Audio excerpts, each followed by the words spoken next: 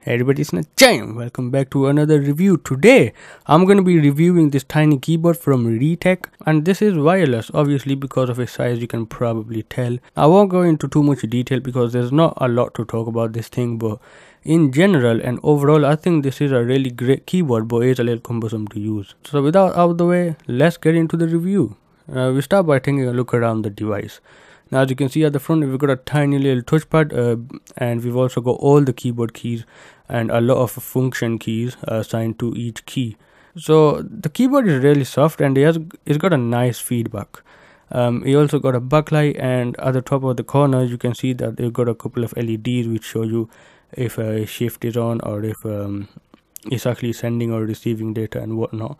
It's pretty handy, and it also has the battery indicator there.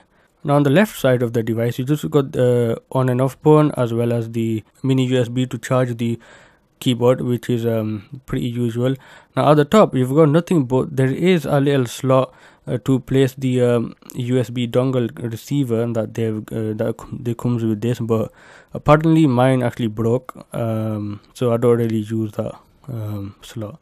But either way, it's pretty useful, and if you can't use this wirelessly through Bluetooth, which most of you nowadays cannot because it is Bluetooth 2, so it's not going to be able to support any Android device with Bluetooth 4 and stuff, so it's not going to work. You can't use this through OTG, and it works perfectly fine.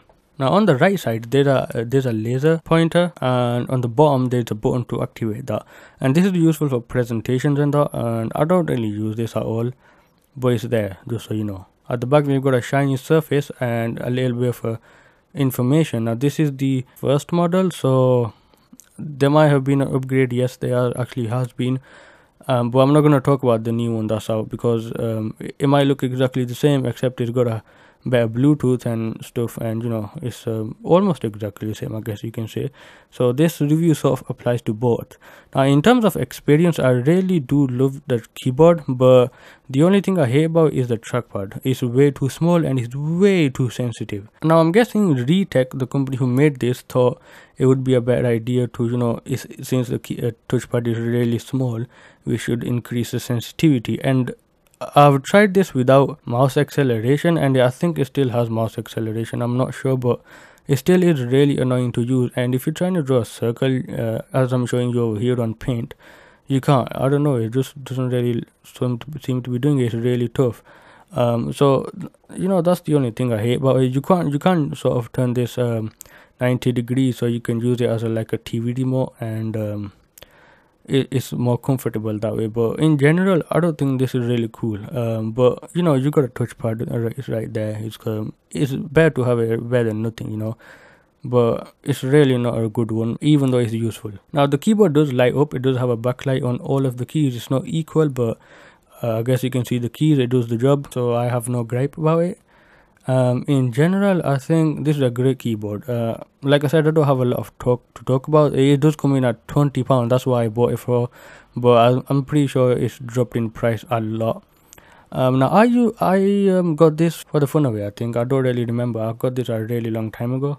Now for gaming or anything, this is not good at all, and I think I got it because I wanted to use it with my Windows tablet, and I thought it would have been cool. It works perfectly as long as you use the dongle, because Windows tablets and all that are the same with Bluetooth 4, and it doesn't really support the Bluetooth because it's got 2, not 2.1. It's got 2. You need at least 2.1 or above to sort of be able to connect with the latest devices, because they've got Bluetooth 4 or above. As much as I like it, I have to say it's not really ideal. For those of you who just want to move, or you want to do some web browsing or something, maybe watch a little bit of movies on your PC while you're on the sofa, yes, you can hook it up in case you're wondering, then this is okay. You can use this. The typing is perfectly fine. I have no problem with that. It's just the mouse, and mouse is really important. I believe it's more important than the keyboard, and this touchpad is really horrendous. I really don't like it, but I guess it just gets the job done, so it's okay with me. Honestly, I don't think you should get this.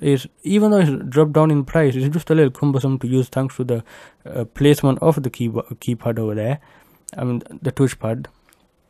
But in general, if you are going to use it with your PS3, yes you can, but it's not really good. You're better off just using a controller and stop being ridiculous with the keyboard kind of thing, but you can, I guess you can use it for typing and stuff.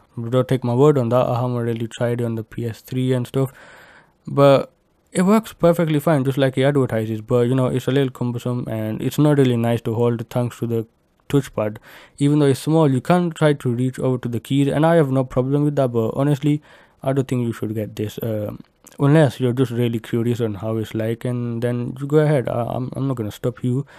But yeah, that's it for this video. It's a little cheap keyboard. You're just best off getting a normal size keyboard. It's gonna be a lot more easier to type on. And that's it for this video. Hope you guys enjoyed it, and I'll see you again in a different video.